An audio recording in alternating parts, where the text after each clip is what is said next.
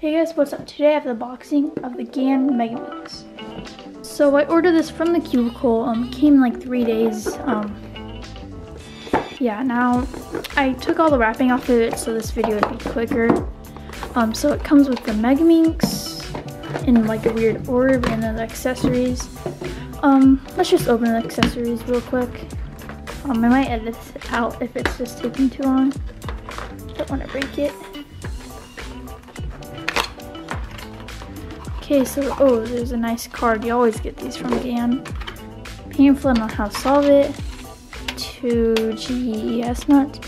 And they're not the numerical, which is kind of bad. I'm not bad, just like, I feel like they could have easily put that in. And this very nice game bag. It's like a different material than usual. I don't really care about those. All I care about really is the cube, and it's inside this orb thing. And here it is. So right off the bat, it's very, very light. It does have a frosted texture, as you can kind of see there. Let's just get into some first turns. I don't really know what to expect from this. Yeah.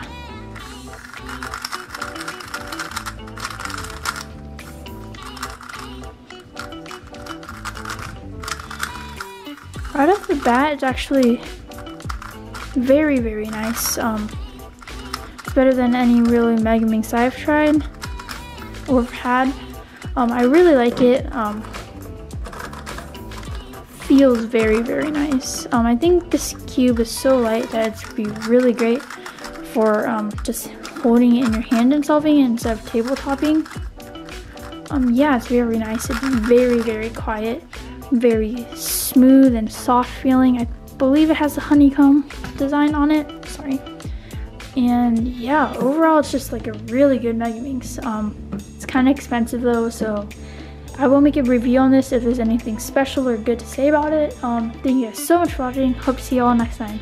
Bye.